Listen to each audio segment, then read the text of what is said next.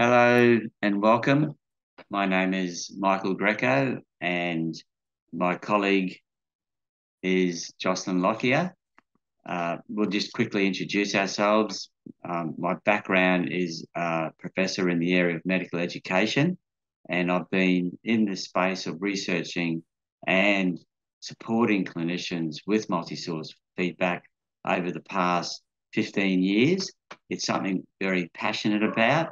It's something I find that clinicians really value, and we'll be going through some of the tips and Jocelyn she'll tell about herself in a minute, and we'll both be going through some tips about how to support you when you're conducting your debriefing sessions, whether in a formal way as a trained coach or whether in an informal way in terms of peer discussion, what we call a supporting medical colleague. Over to you, Jocelyn. It's lovely to see you. Jocelyn's all the way from Canada, and I think it's evening there. It's morning here in Australia. Welcome, Jocelyn. Thank you, but it's summer in Calgary still, so that helps. Yes, I'm a professor emerita at the University of Calgary, Cumming School of Medicine.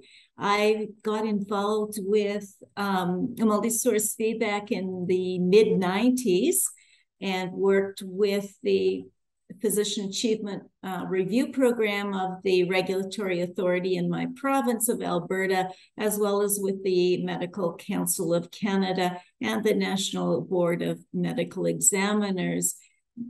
Subsequently, I did get involved in the development of the R2C2 model, which we will talk about in a bit. Thanks, Jocelyn. So what is multi-source feedback?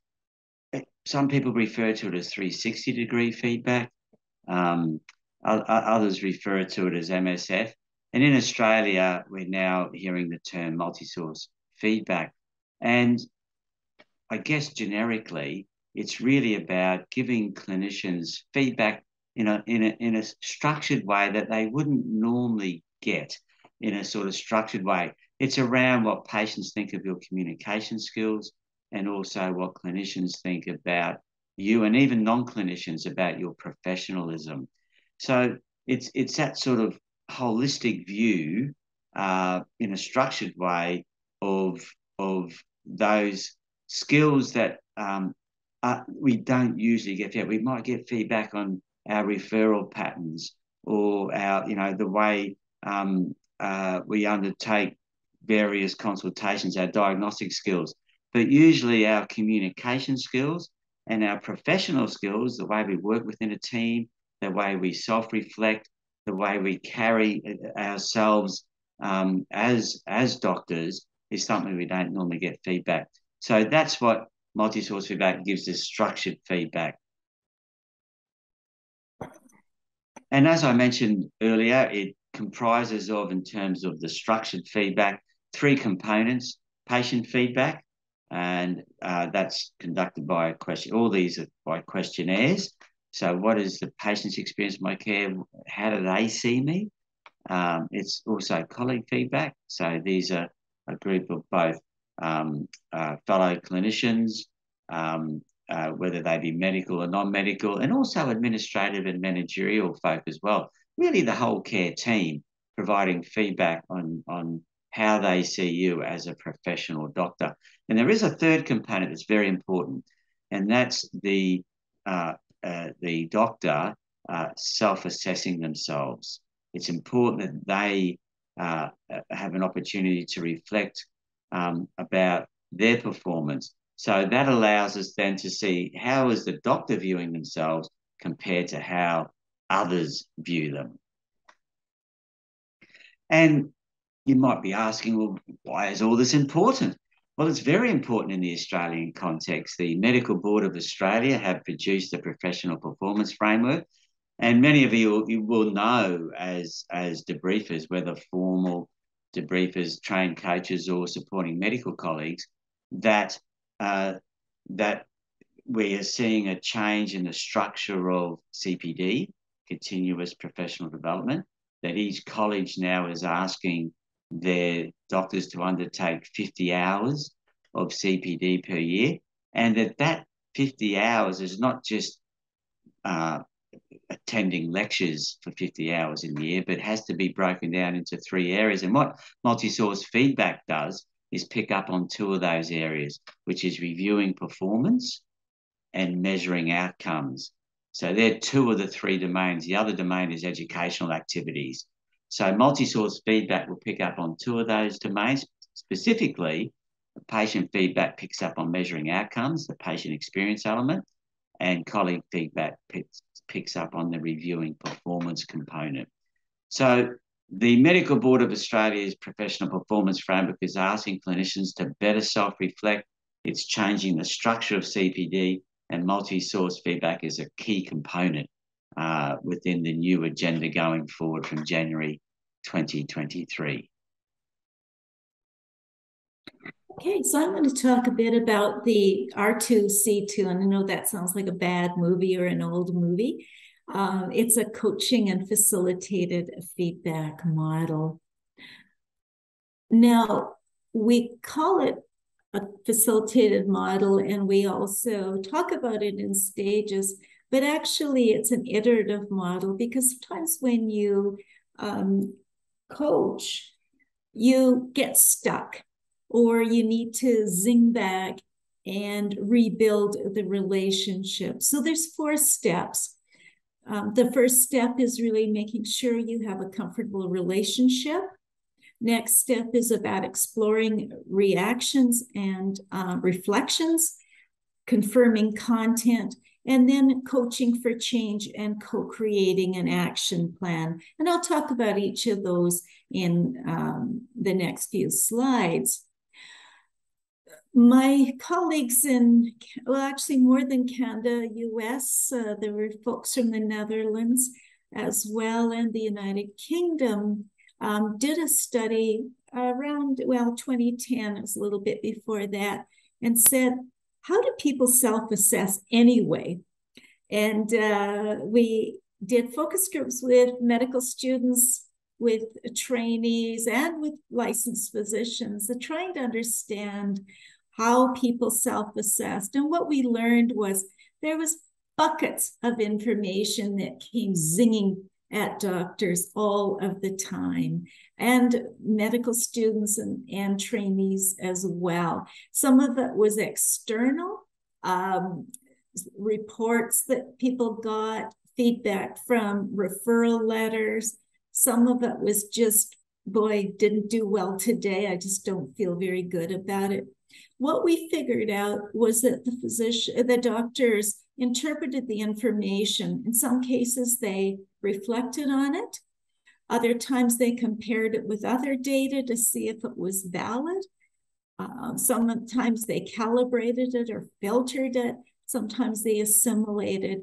In the end, they made a decision, and sometimes it was to ignore the data. There was stimuli always. Let's just ignore it. Sometimes it was rejected. Sometimes the doctors sought other information to confirm, and sometimes the doctor accepted the data. But what we found out was there's a context to it that also affected responses.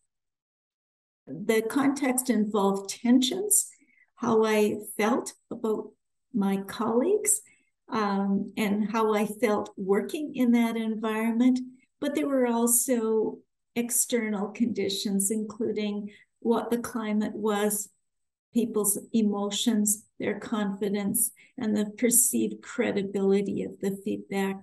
All of these also affected how people used their feedback. And we did have a component of that study that did involve multi-source feedback. It wasn't only, there were other stimuli as well.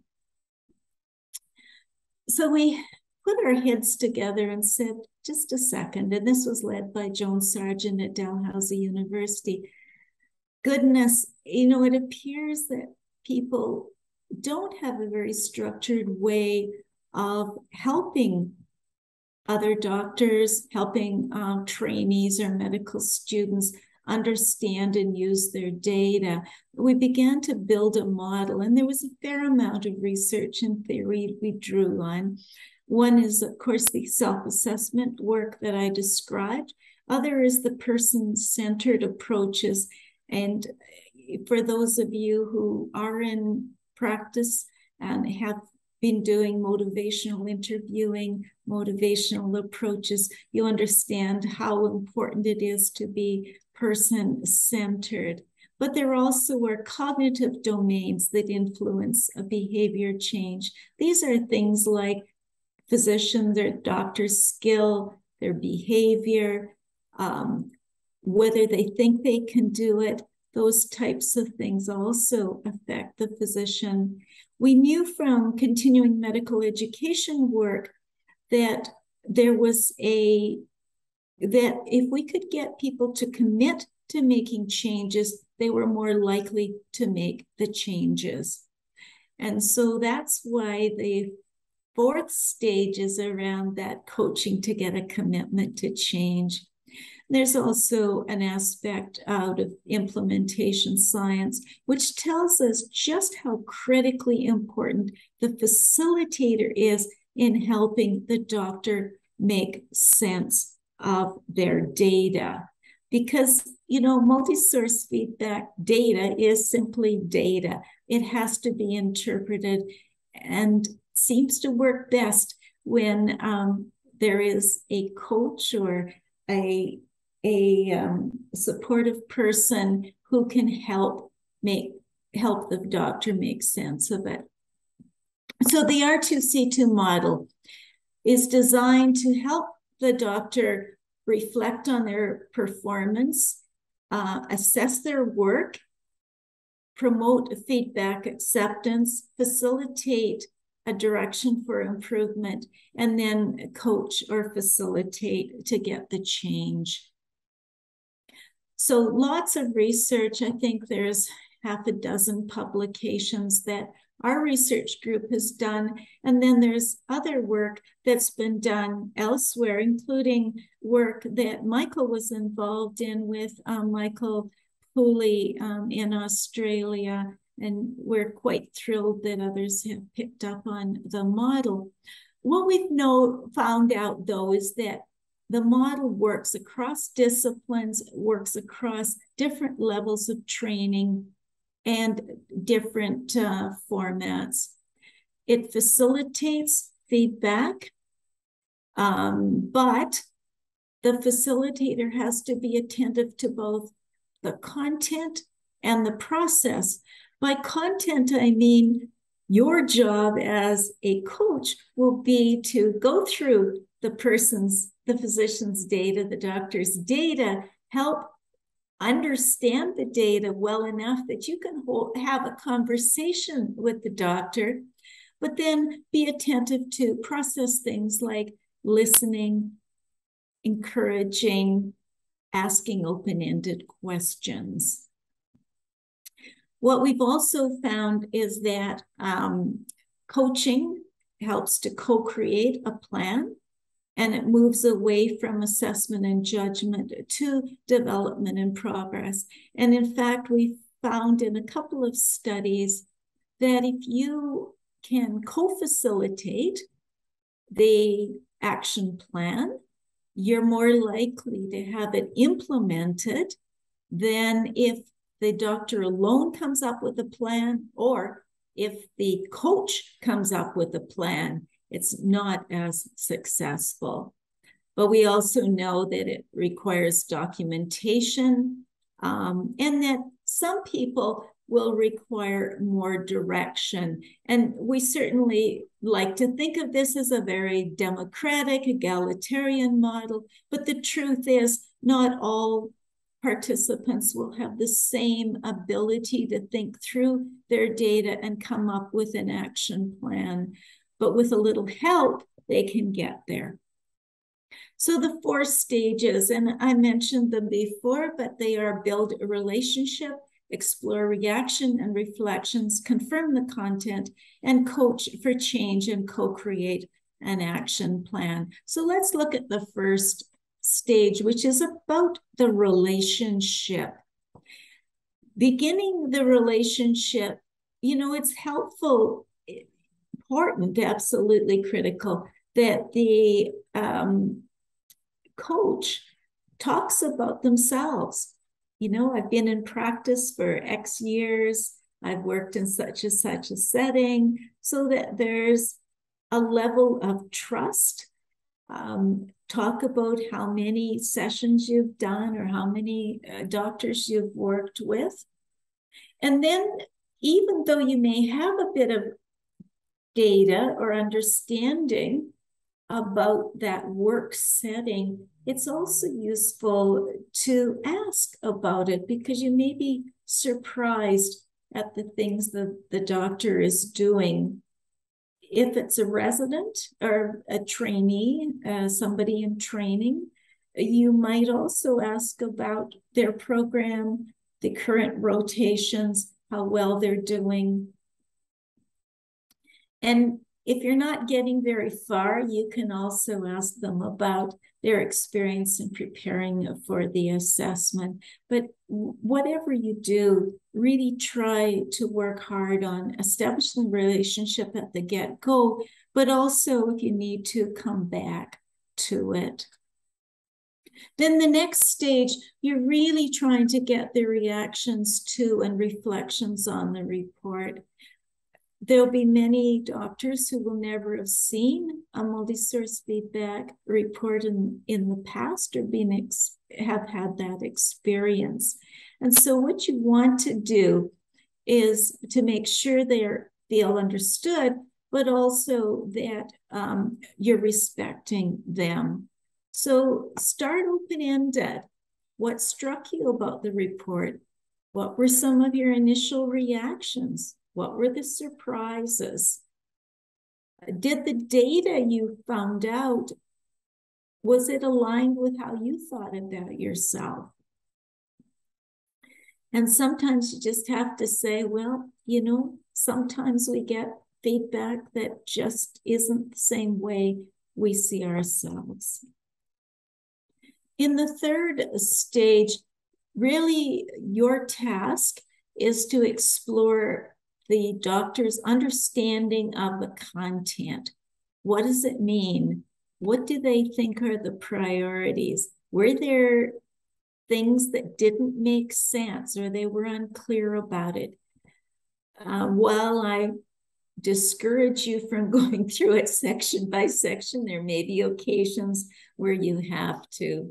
But the goal here is to really identify the things that you can work on to co-create the action plan, because in coaching, you're really trying to enhance their learning and development, and you're trying to create it in a supportive and encouraging environment. So here in the coaching stage, you're really getting at the plan. So you want them to identify changes, but you also want them to identify changes that are, we would call SMART goals, specific, measurable, actionable, timely, certainly goals that they can do, that are feasible.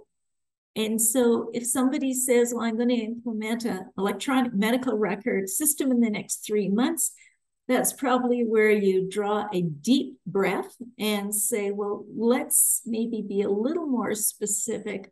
Or if you have the trainee, and this is a common one, oh, I get feedback that I don't know enough. I'm going to read every morning about all my cases. Well, maybe that's not what you want. Maybe you want them to cherry pick some of the areas that they don't know very much about, but also to recognize that that might not be as feasible as they think. So it's really identifying the changes they want to work on, starting and doing them sequentially. So what is the first change? How would you go about doing it?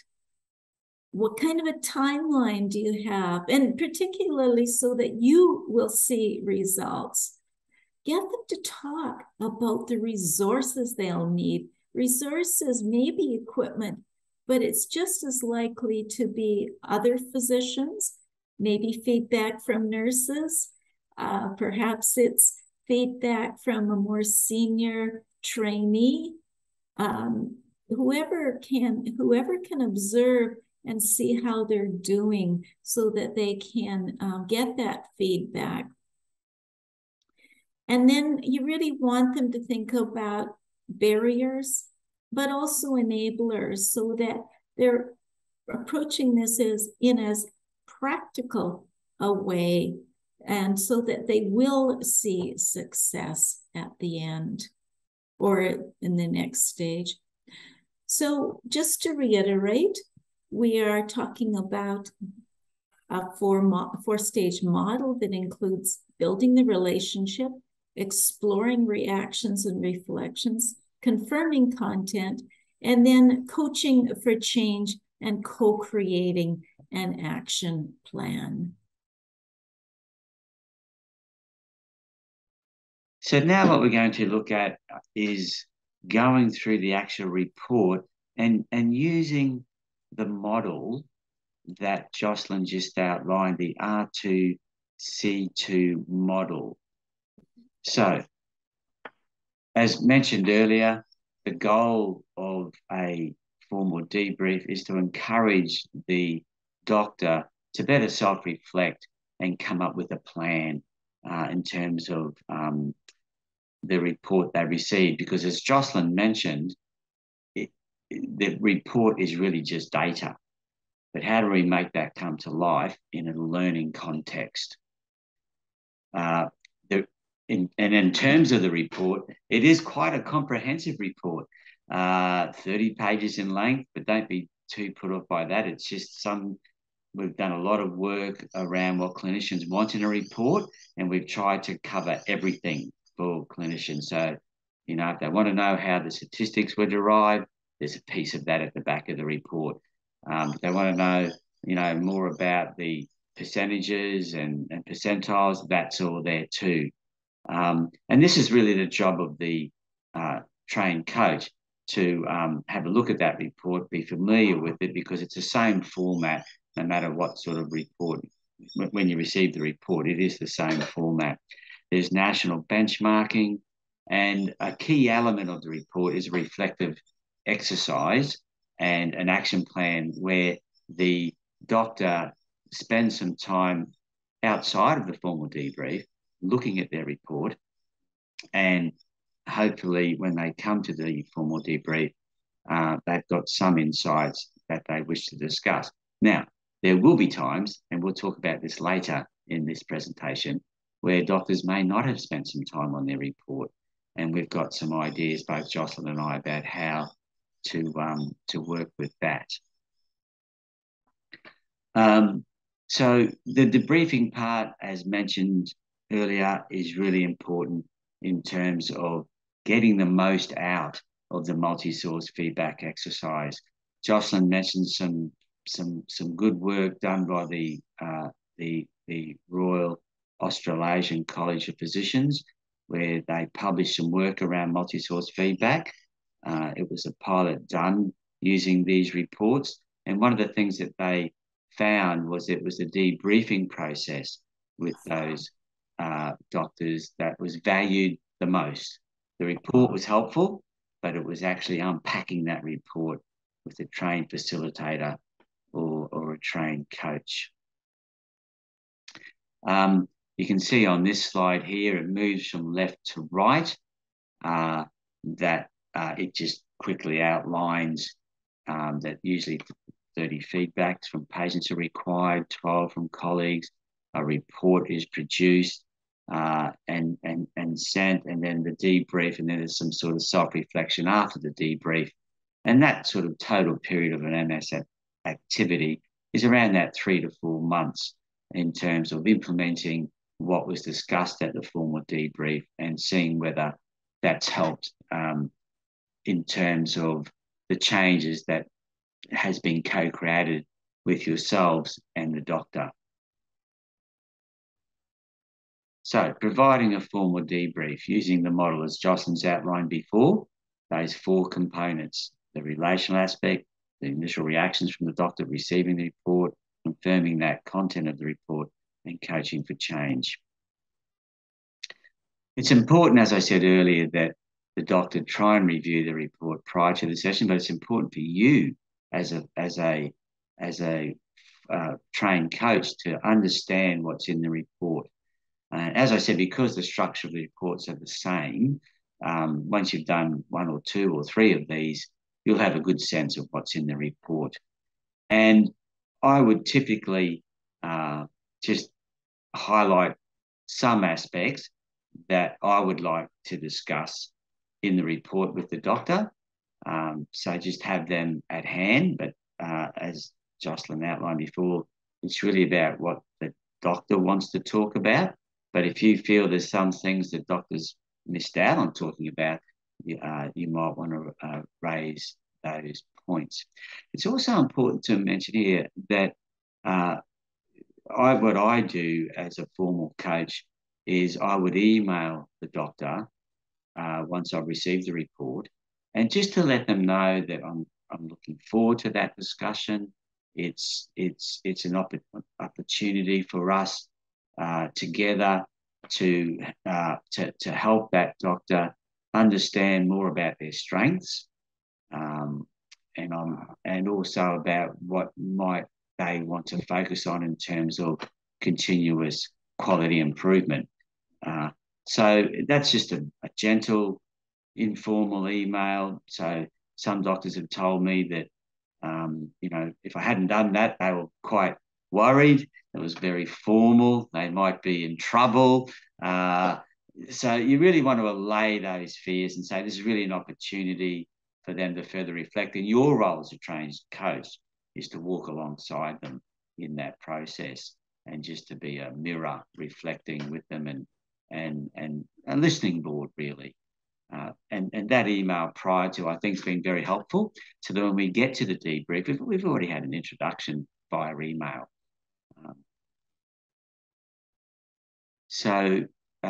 Yes, look, there's a lot of theory and evidence around in terms of preparing for a formal debrief. People, when they come to the debrief, there might be some issues that they're going through. So it's important in terms of that first bit, the relational aspect, the relationship, build the relationship, just to say things like, it's a good time to have this discussion. I know we've booked it and we're sitting here, and they might say, oh, look, it's not a great time, or things have broken loose here at work. And that might be a time to say, well, look, maybe we reschedule this appointment, and we'll talk about that a bit later. That might be something that comes up. But they might say, this is a great time. I'm really looking forward to talking about my report. So it's just important to understand that there is context usually when somebody's in front of you, and just to sort of get a sense of that before you start the actual process of debriefing. Unpacking that report, there is a lot, as I said before. This is the structure of the report. There's an introduction. There's some overview of results. If the doctor has done both patient and colleague feedback, which we call a full MSF. In some cases, we've had doctors just do the patient feedback and or the colleague feedback. So it's just to be aware of that. The self-assessment data is important, and there is a guide for performance reflection and some supporting documents like how the scores were calculated. So that report introduction, as you can see there, I won't go into detail. You can read that. You'll have the slides. Just gives you a bit of background about the report that orientates the doctor to the idea of data-informed reflection. This is, I find, really helpful as a trained coach. This graphical overview of both patient and colleague feedback. So make sure you get a good understanding of this in terms of, the grey horizontal bars are the range of scores for all candidates. So this is the benchmarking. The vertical lines are the median scores of all those doctors. The black crosses are the doctor's scores. So you can see on this particular graph, the doctor's done quite well with their patients. I think in every case, they're above the median of their peers for all the questions. And remember, these items are, apart from questions 1 and 13, these are behavioural items for patient feedback. So this is the top graph there. Things like warmth of greeting, being able to listen, explaining things in a clear manner, reassuring, confidence in your ability. These are all, being able to express concerns. These are all behavioural aspects. But in this case, the doctor's done really well. They're above the median. When we come to the colleague feedback, you can see there that in this case, we've added an extra white cross. That's the doctor's self-reflection scores. You'll see there, because it's only one rating, they're going to be either 0, 25, 50, 75, or 100, because that's the scores for a self-assessment. Whereas the black crosses are across, say, 13 or 14 or 12 colleagues. So they're going to be in that range. And again, the vertical line is the median. And you can see there that, well, in this case, the range of scores are somewhat similar to patients. They cover down to the 30% right up to the 100% in terms of the grey coloured boxes. So, and what I tend to look for here, just as a quick overview, is are there any, like this particular doctor's rated themselves excellent on quite a few of the items, for example, question 3, 4, 5, but they haven't scored above the median. So that may be a concern for them, may not, but it's just interesting that some of their self-ratings are, in fact, this particular doctor's got quite a lot of excellence. They think they're quite good or very good. But in most cases, they are below the median scores. So that might be a cause for concern, may not, but that's what I'm seeing as I quickly look at this. And I might just highlight some of the areas where their self-rating is well above how they've performed. Now, there might be a very good reason for that. So, as I said, this is only a quick overview just to give you a flavour of what, as we start to look more deeply into the report. And in the patient feedback, the quantitative side, you're given mean scores. They've done very well. There's usually a colour code for what the blue means. That means they're well above the 75% percentile. You'll even have a graph where you can see the blue. Most of the items were scored excellent. Sometimes there might be an item that hasn't scored as many excellents. That might be one way you want to look at the report. The next graph's quite informative. Oh, we have some qualitative. There is, I'll just back there. There is another descriptive table where it looks at the number of poor ratings, fair ratings, good, very good, and excellent ratings.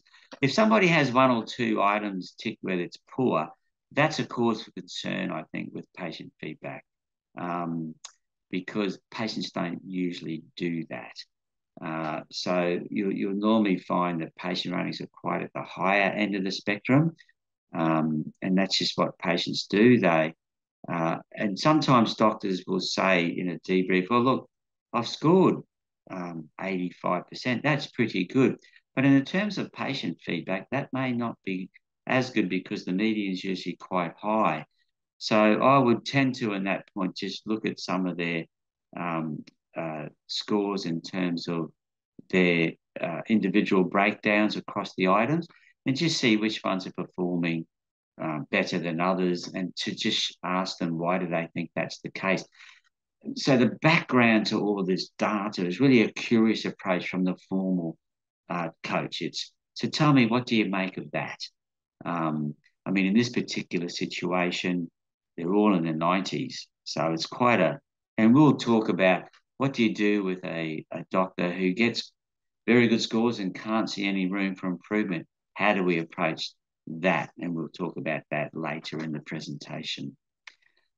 I often find the comments are very powerful, usually more the colleague comments, but sometimes patient comments too. In this particular for this particular doctor, out of their 30 patients, they've had 6 patients make a comment. That's fairly typical. I did have one doctor the other day where over 20 patients made a comment. That's wonderful, because there was so much information there for the doctor to look at. But typically with patients, there's not too many comments. In this particular case, they are very positive comments. Often get these, no improvement needed, great doctor. There is one comment actually around time management. It doesn't say any more than that, so just something about time. Maybe they didn't get enough time. I would say that was the case about this particular doctor. And usually I would then look at the scores around time and just see if there was an issue there. But some lovely comments there too. Always there when needed, happy to fit my kids in. So that's encouraging. And I would tend to, at this point, ask the doctor, you've done wonderful in this, and I would pick on one or two of the items, for example, respect. So you've obviously scored very well in this. Can you tell me, Dr. X, what is it about Dr. X that scores highly in terms of patients feeling they're respected? What do you do? What behaviours would I see you doing that gets such high scores? And sometimes that stumps them. They, I don't know. And then I say, no, I'm curious. You've obviously got high scores. I want to know what it is about Dr. X that produces those high scores. And then they start, well, this is what I do. And then you start getting into some of the behaviours, and you want to reinforce that. Keep doing that. That's great. Wonderful.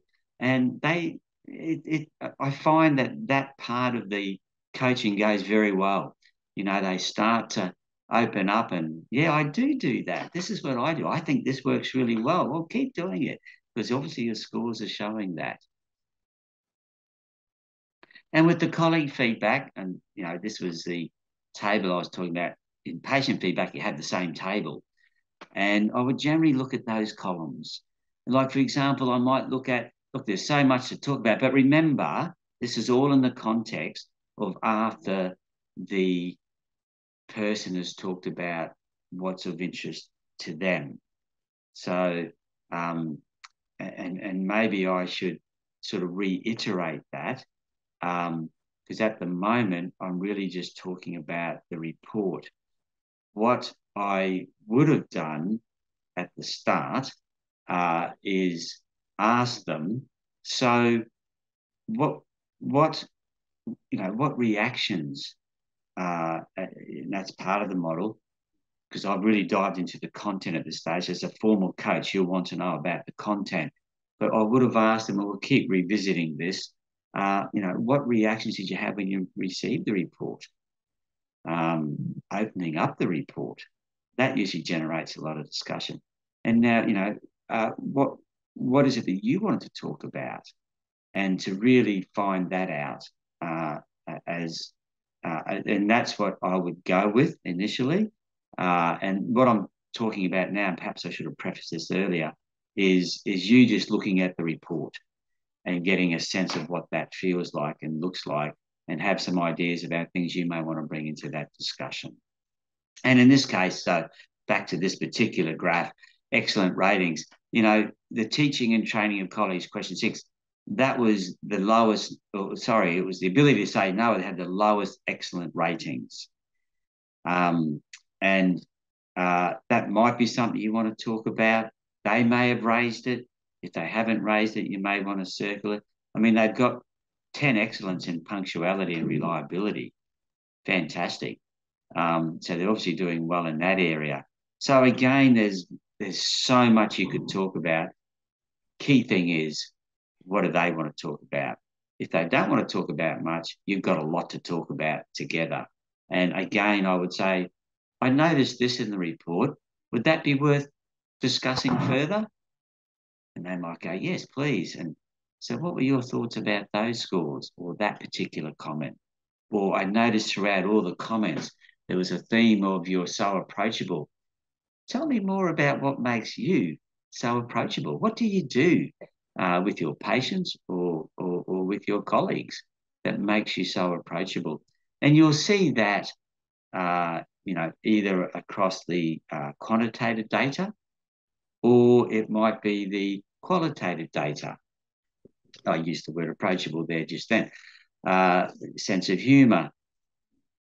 A lot of the doctors will tend to, in my experience, focus on the negative.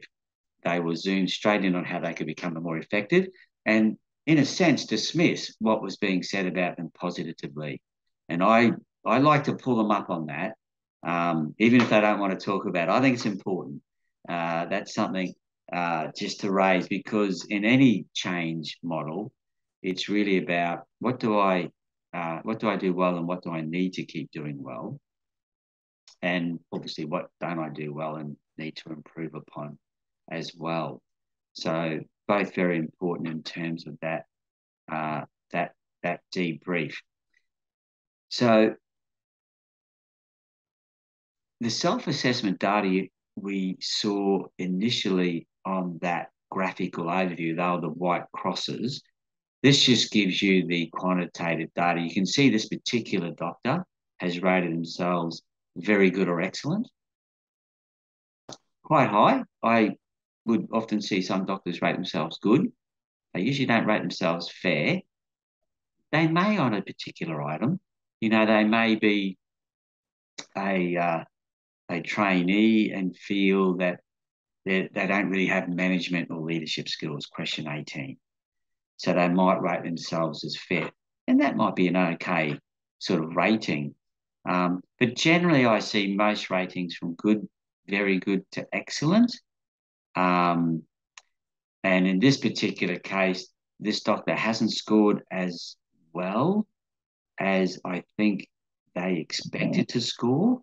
So I think before I met this doctor, I would be expecting a little disappointment on their behalf, that they may feel that this is not a great report for them. So how you deal with that, and we'll have some tips around that. How do you deal or support a doctor that's upset by their results? They may even be angry about their results. They may have thought they performed a lot better, and they may say things like, I think the colleagues have got it in for me. I hope they don't say that, but I have had one doctor say that. I think that my colleagues have got it in for me. And we've got some tips about how you might formally, as a coach, help them on that journey of self-reflection, really. And I think this is what Jocelyn talked about, the process issues earlier on.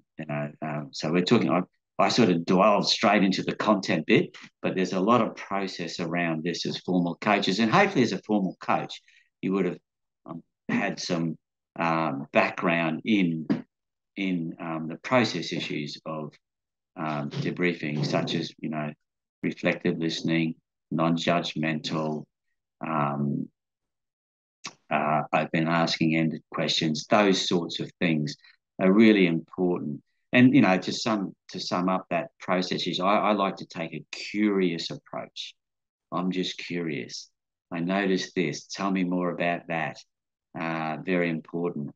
But it's good to have the data and an understanding of that data. So hopefully what I've been able to do is just give you a little bit of background to some of the numbers in the report. And obviously the comments are quite self-explanatory. There is also in the report a guidance for reflection, particularly on the interpersonal skill items. If this is what we call a ready reckoner, and there's a colleague feedback ready reckoner, just to help them, what skills would I need to do if I hadn't did so well with, say, listening. And you can see there, and there's a brief explanation of the vertical columns in the report, in terms of agenda setting, empathy. It's really just the ready reckoner. I've had some doctors say this was really helpful for them, and they'd like to talk about it more in terms of some of those skills. The action plan is quite important. So what you want folk then, as a result, is to complete the reflective exercise and the action plan after the debrief.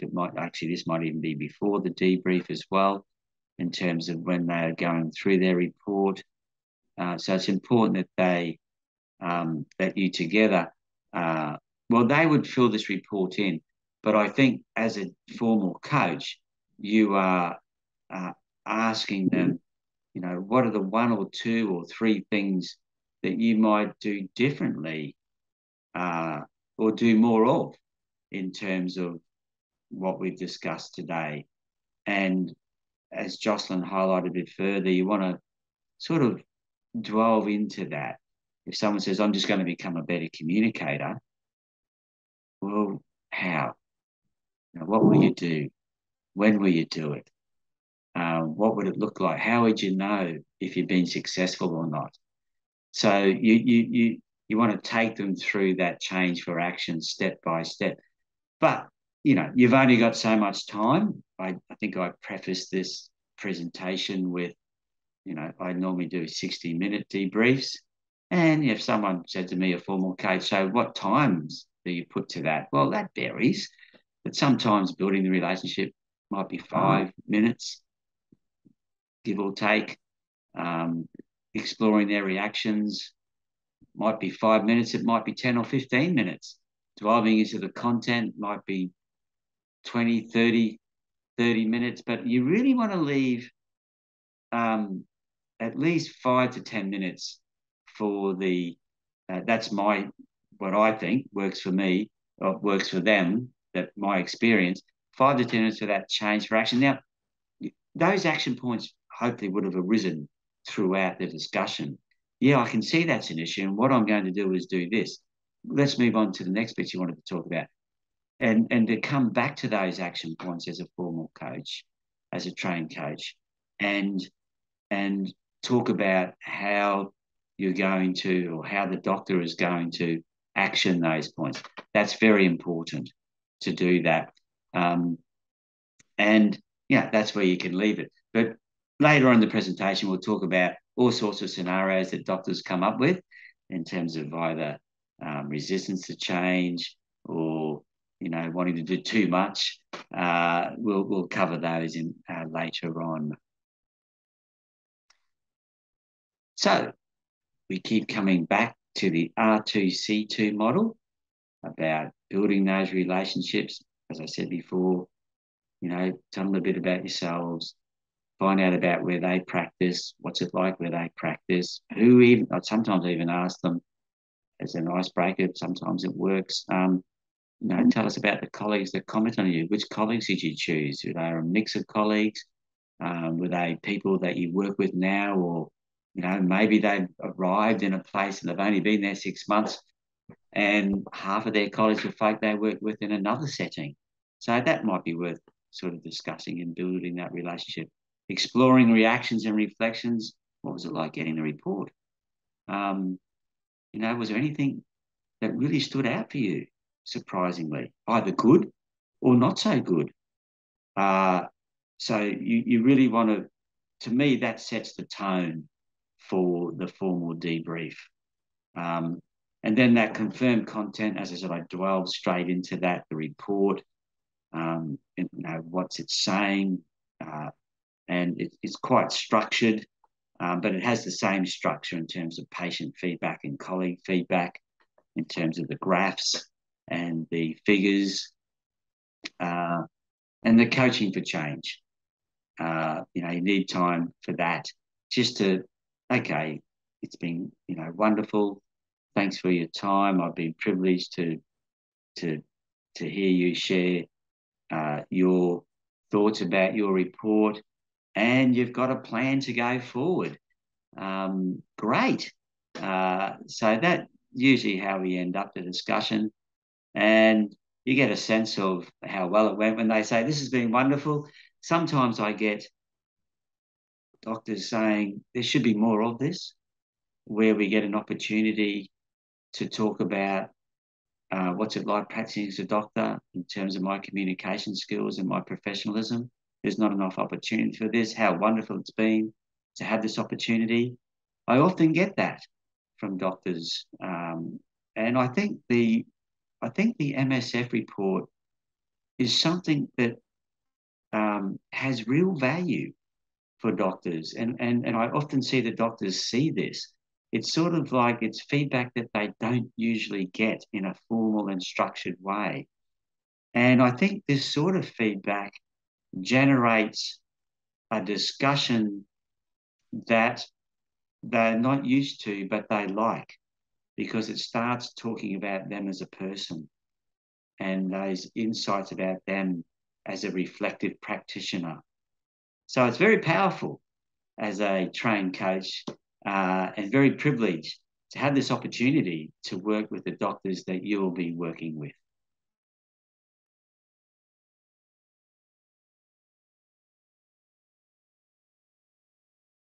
So we're going to talk about some of the pearls and tips for providing a multi-source feedback debrief. Just a reminder, we're still dealing with the R2C2 model, in which you are building a relationship, exploring reactions and reflections, confirming content, and coaching for change in the co-creation of an action plan. So one of the most important things is to prepare, not only to prepare the doctor and let them know what the expectations are, both beforehand, however the communication goes, but also for you yourself to prepare before you begin to do coaching. That really requires that you read the report.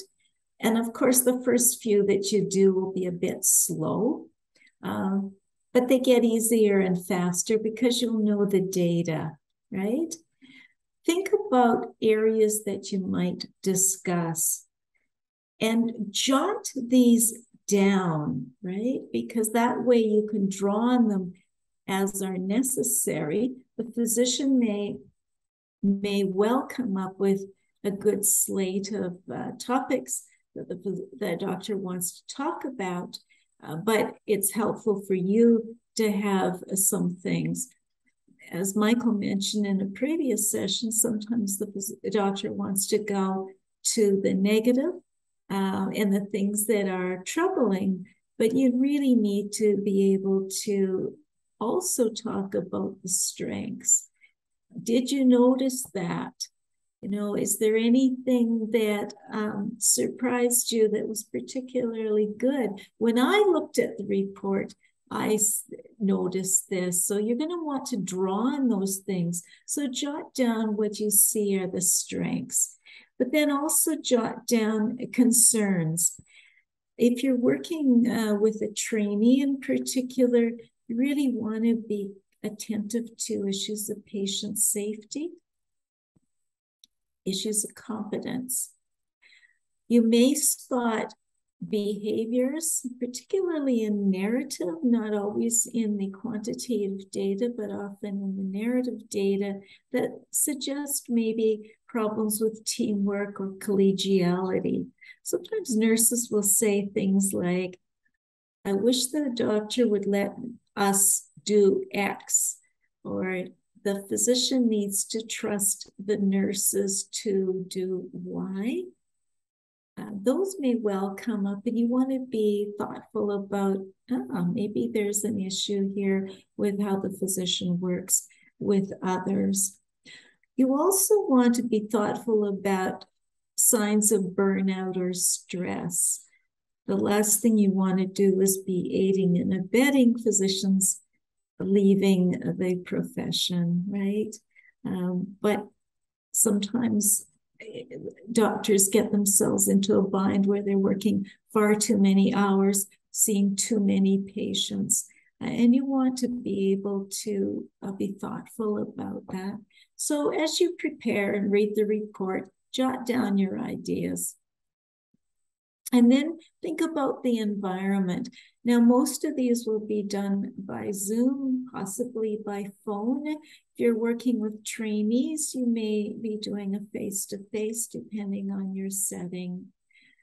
However you're doing it, you really want to be sure that the person is respected and they feel comfortable talking to you and divulging information that they might not tell others about. And that's why one of the reasons why you want to find out as much about the doctor's context and background and work as you can, but also to share some of your own experiences. And then Michael said in another session, be curious. You know, this is about open-ended questions. And while you may have a long list of questions you can ask, be judicious. This is not a staccato performance where you zip through a whole series of questions, but, you know, take it slowly initially, you know, help me understand. Get the doctor to critically reflect on their report, what they saw. And then as you look at the report, think about where the self-assessment score is quite different from the score that the colleague provided. That often will provide information. Look at the narrative. Is there something, are there threads in that seem to be coming from other physicians or non-MDs? And then be sure as you develop the action plan that it's feasible and actionable. And we talked about having SMART goals. Don't forget that you're trying to get their perspective and you're trying to support them in self-assessment in a guided way. There may be differences of opinion. The doctor may feel strongly that the assessors, the raters, have provided erroneous or incorrect information. And that, again, is an opportunity to explore why they think the scores they got were the scores that they received. And that may be a helpful way of helping the physician overcome some of the problems. Okay, this session is for doctors who are coaching or are supportive coaches. And what our focus will be on what happens when, because we all have fears about stuff stalling or having trouble with coaching. So what we're talking about now is the fact that these talking points are just meant to engage the doctor further should things stall. They'll help you move from the reaction and content stages into the coaching for commitment to change. And of course, as a reminder, and you can see the circles, and remember, this is an iterative model, so you may go back and forth, but you are building the relationship, exploring reactions and reflections, confirming content, and coaching for change and to co-create an action plan. So always think about when you get started, tell the doctor who you are, your credentials, the nature of your work, because you want to establish the role and also find out about the doctor's practice and interests. And that way you can draw on that as you go along.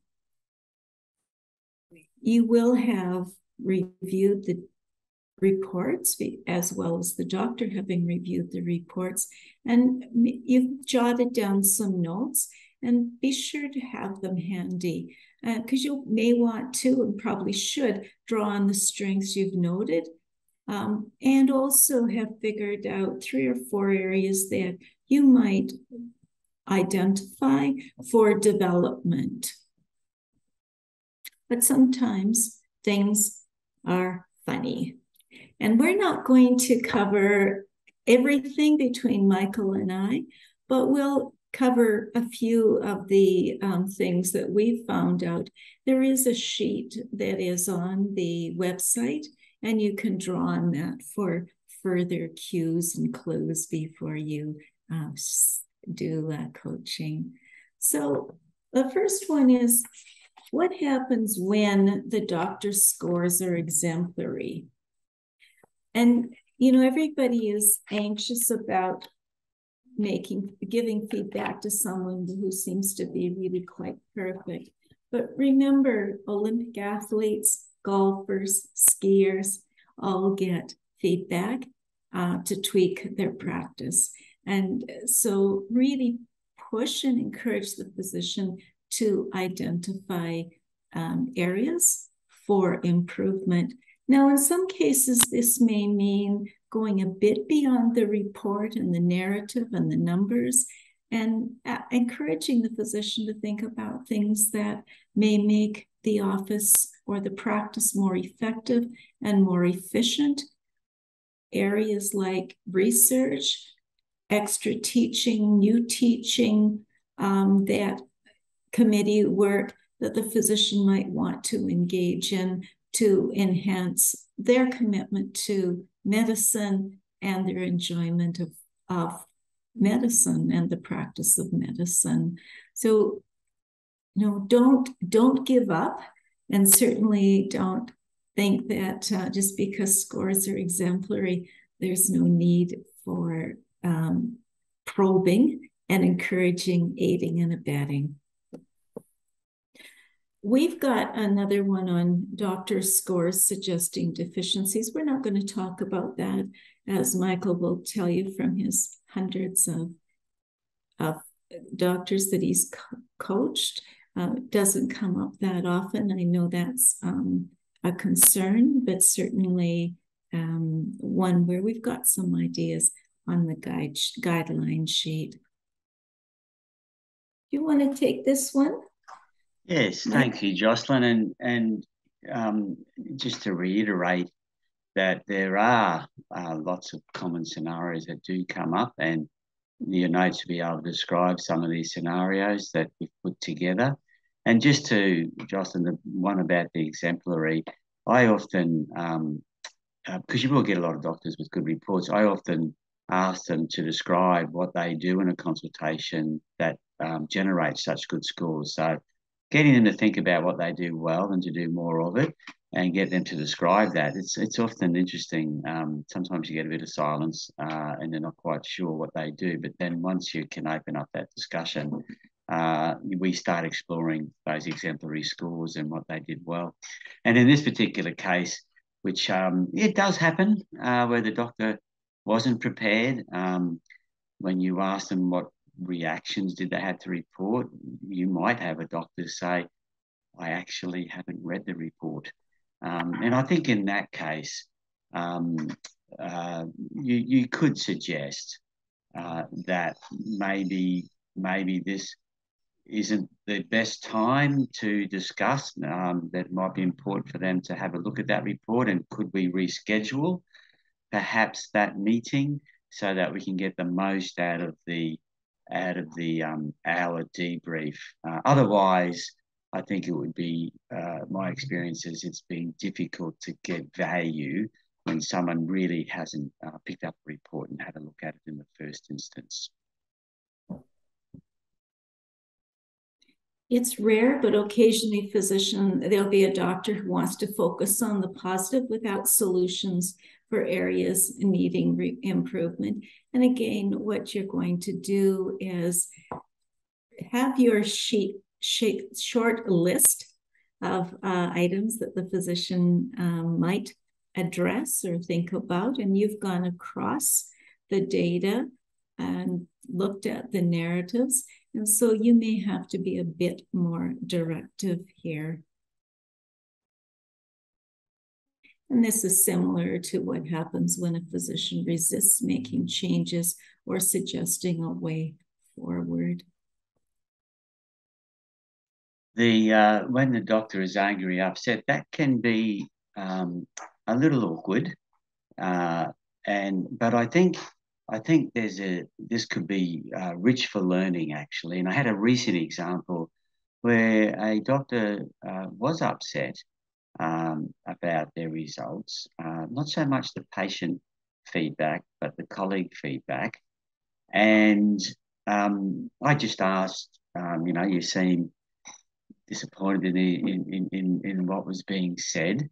And because we built that rapport initially, and we spent some time, me listening to her, the particular event came up where she shared with me that she was feeling somewhat bullied in her work environment and not appreciated by one or two people in that particular clinical setting. And it became an opportunity just for her to vent those feelings. And it made sense too about some of the suggestions that were being put forth. And one of the suggestions that was quite strongly being put forth was to become more assertive. She found it very difficult to do that given the work environment, but also because of her cultural background.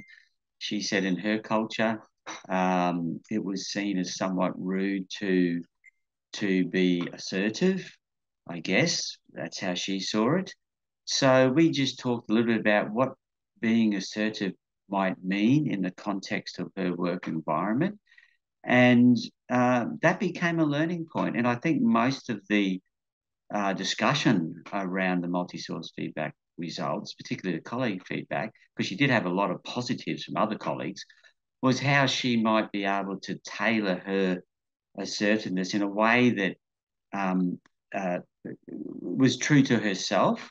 And she could, at the end of that, and it was lovely and surprising, she could see a way forward that she was going to put into practice, which capsulated some of the feedback in the qualitative comments about being a bit more forthright and speaking up and not being too softly spoken.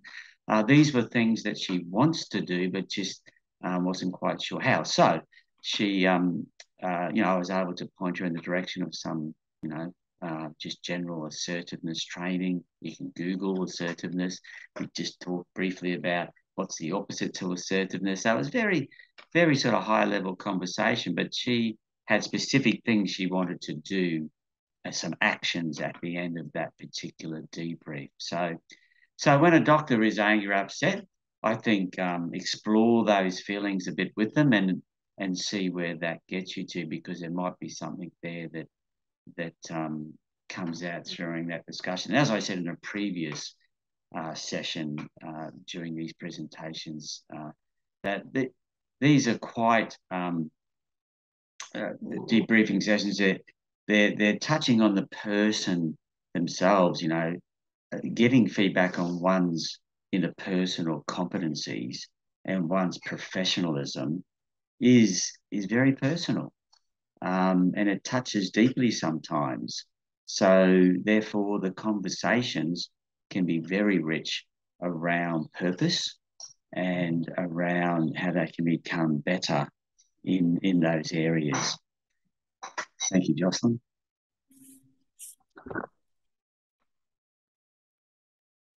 Now, occasionally, a discussion will get sidetracked, and I think you have to weigh that as you go along. Is this a problem? Is this not a problem?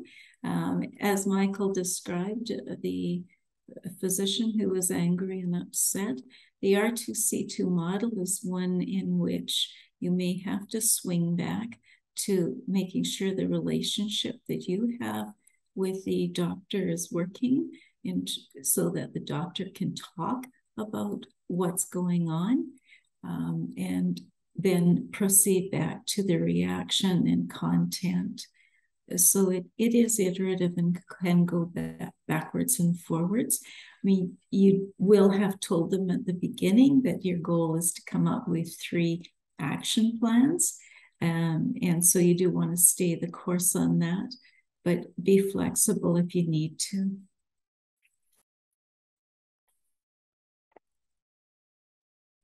Yes, this is when nothing is happening very well. And you're thinking, my goodness, now what? Well, I think sometimes you say, well, look, we've done 1 action plan, we've done 2. our hour is up. I think we need to either come back or leave it at what you've got. Depends on your circumstances as the coach.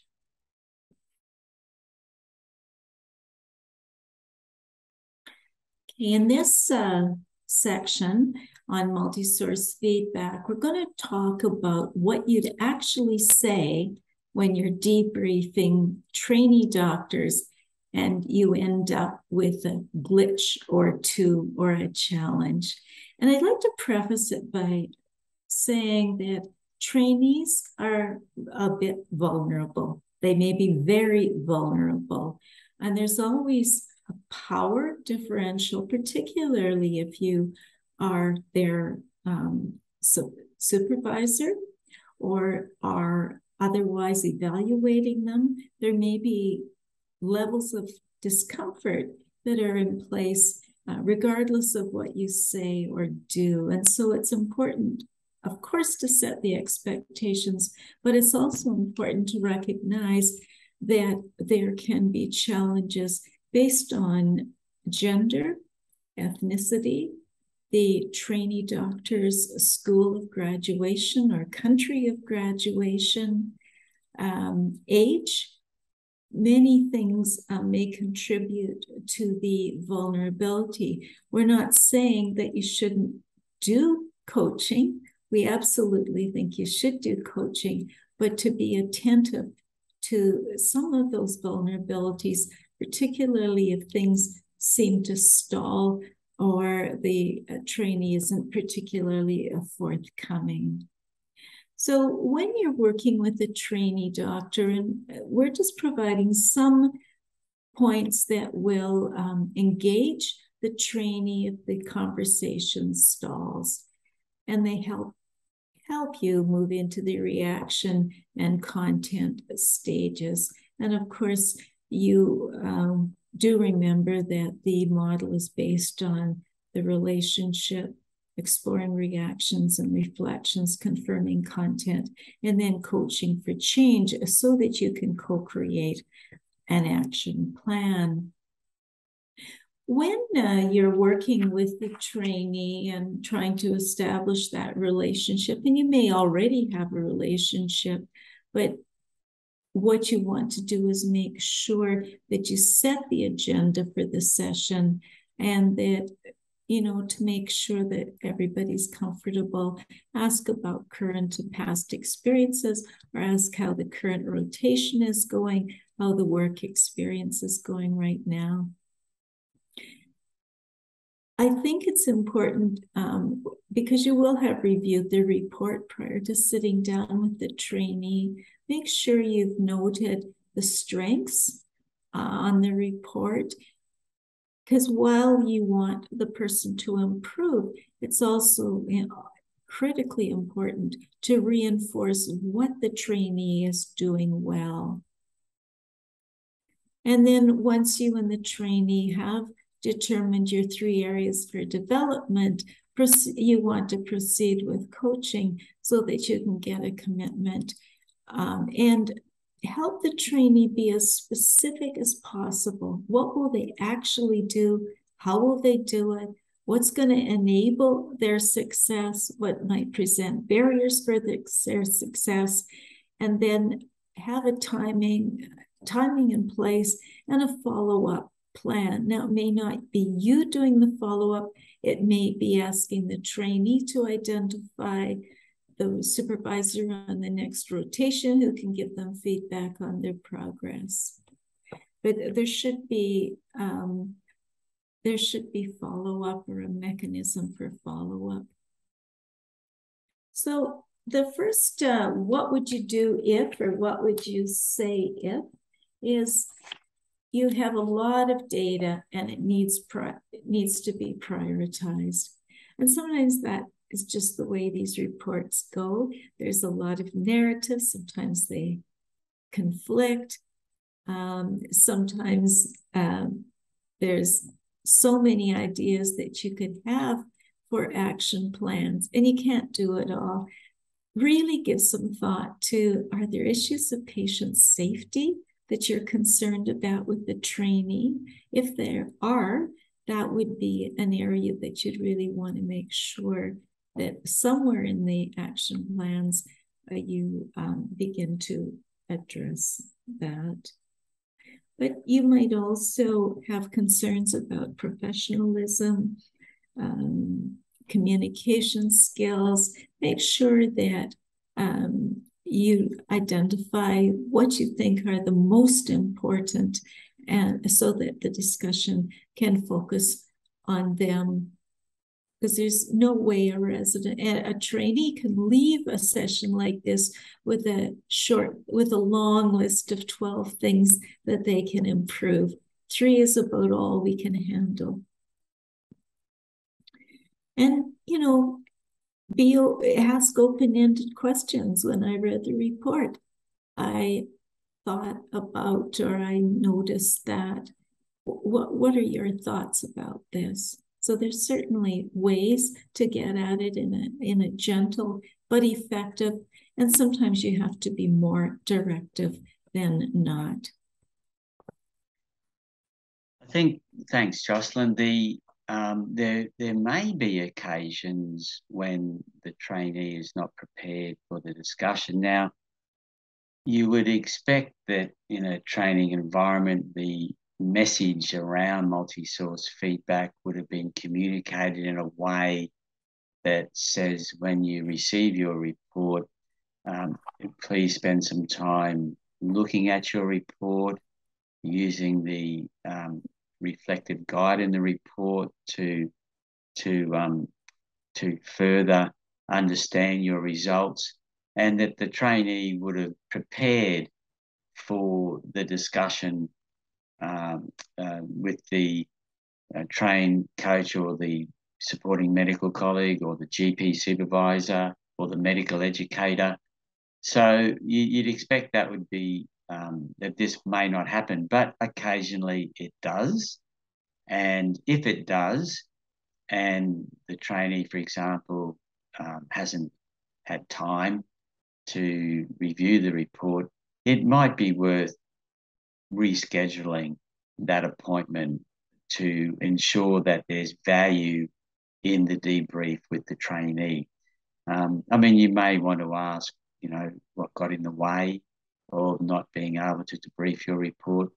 I wouldn't focus on that too much, but it's more about we'd like to get value. I want to support you in understanding these results. We need to give it the dedicated time, and you need to give it the time to reflect on these results, because they're quite valuable results in the sense that they provide a lot of insights. It's not just, for example, one person providing insight. It's 42 or more people providing insight, 30 patients at least, and at least 12 colleagues. So rich information that the trainee can draw on. And if they haven't had that time to reflect on that report, I think you might be better rescheduling the appointment for the debrief. It's rare, but occasionally you get a trainee who wants to focus on the positive without coming up with solutions for areas that need improvement. I think this comes up most often when you have a trainee who's afraid of losing face, or a very vulnerable trainee who isn't able to reflect, perhaps trained in a different setting where the doctor always knows the answer, and it's hard for them to deal with recommendations and suggestions for improvement. There are sometimes, if you are a physician yourself and doing the coaching, you might remind the trainee that we're dealing with a growth mindset. We all have areas. If you're comfortable, you can share some of the areas you personally are working on. So to normalize the effort of improving and continuously. You might also state something like, I see from the report you're doing reasonably well, but we can all grow as doctors and must keep critically reflecting on how we're doing. But when I looked at your report, there are a few things I noticed. Well, what are your thoughts about these particular things? And then push and be a bit more directive about how, first of all, they have to acknowledge this may be an area of interest. We know from the research that co-development seems to lead to more likely implementation, but push to get an agreement that that's an area that they'll work on, and then work out a plan for how they'll do it and when they think they will be successful and will know they're successful. Now, occasionally we get a trainee who is angry and upset, and sometimes you just have to work through that and figure out why they're angry and upset. And it may be related to some of the power differential. It may be related to something that went on that day. And if you can figure out what's going on, then, and you feel you can do a successful session, proceed. If you don't, if they've had a patient who's died that day, that they unexpectedly, some family tragedy, you might just want to back off and reschedule the session when it can be a productive session. Yes, occasionally. Thanks, Jocelyn.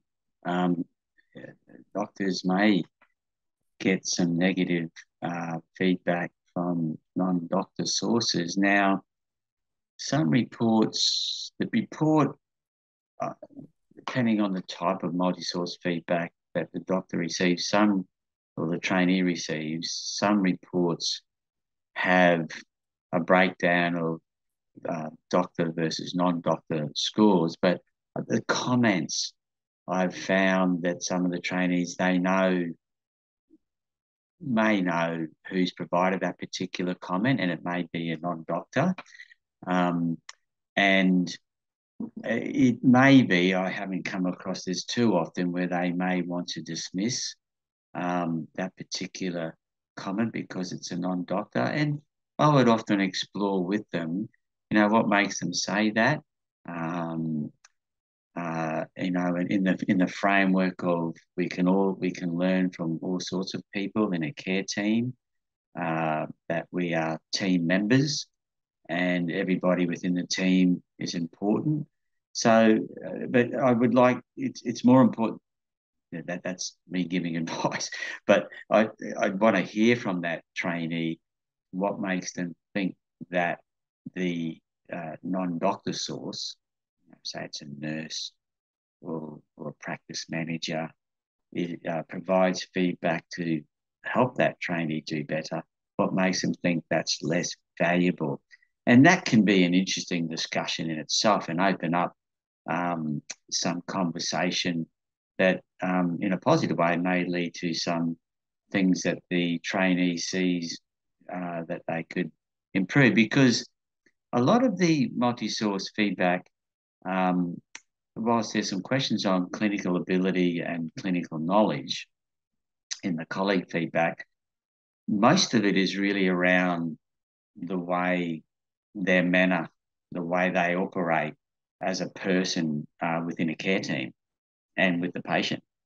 So these are sort of, in some ways, humanistic skills, not hard clinical skills that people will comment on. And that's what the multi-source feedback is picking up.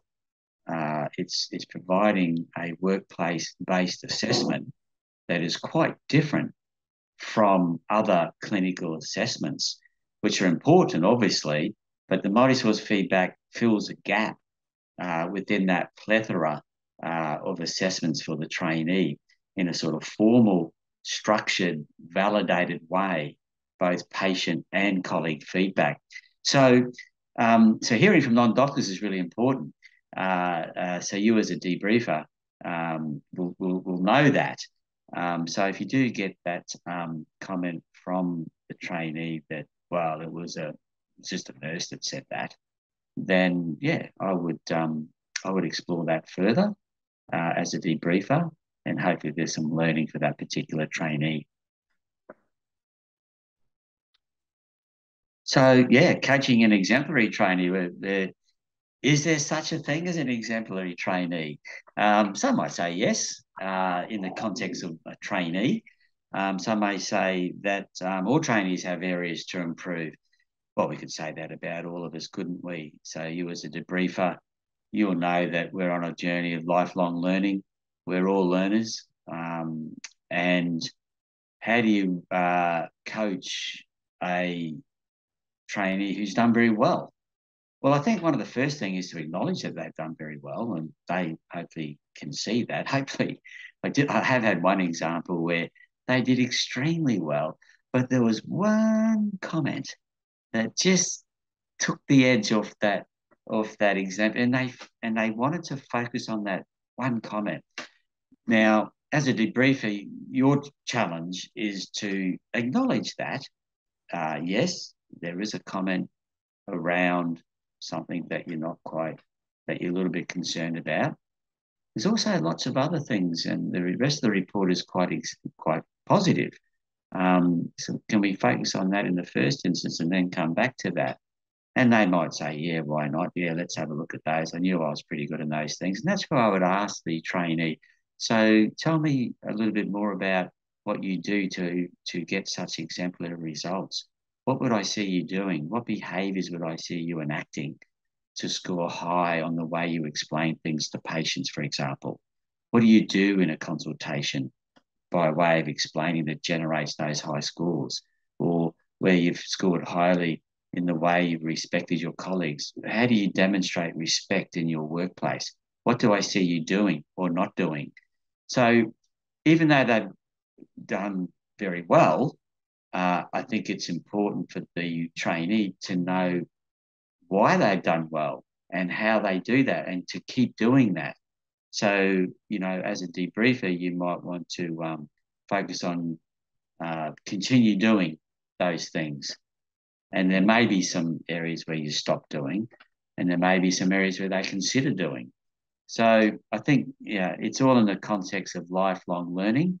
We can all improve, but we can also all focus, and this I think is the point I've made in earlier presentations. The reflective practitioner is one who looks at what they do, both good and possibly not so good, and tries to change or keep doing what they're doing well, and to know what they're doing. That's important. Coaching the trainee with many gaps is about prioritizing what you want to say, recognizing that you can only do so much in any given session, and you need to focus on those gaps that might suggest problems in the workplace, problems with patient safety. Now, occasionally you'll find a trainee who can't believe they have any deficits. They've always been rated nearly perfect on scoring systems. Perhaps this is a North American syndrome from our school system, where little children get gold stars and pats on the back, and only the brightest and highest achievers get into medical school, and they get 5 out of 5 on all of the scoring systems. But occasionally you'll find a trainee who just is in shock that they would get feedback that they feel is subjective and unfair when they've been very nearly perfect their whole life. Again, it's a question of what have you figured out from the report? Don't forget their strengths, but also be somewhat directive in identifying areas that they can improve. This is about being in a growth mindset and getting better, and reminding them that even Olympic athletes who are the cream of the cream have coaches and trainers and advisors, or they're not going to get that gold medal. And, I think that most trainees will respond if you have an honest and fair discussion with them. So that really brings us to the end of our challenges, I guess, considerations if you are working with trainee physicians, and lots of resources are available to you. And we hope that you will avail yourself of them. There is a guideline sheet which covers many of the same dilemmas that we've talked about today. Thanks, Jocelyn, and we wish you well in whether you're a trained coach in multi-source feedback debriefing or a supporting medical colleague, trusted peer. Hopefully these resources that have been provided to you are helpful in that process. Thank you.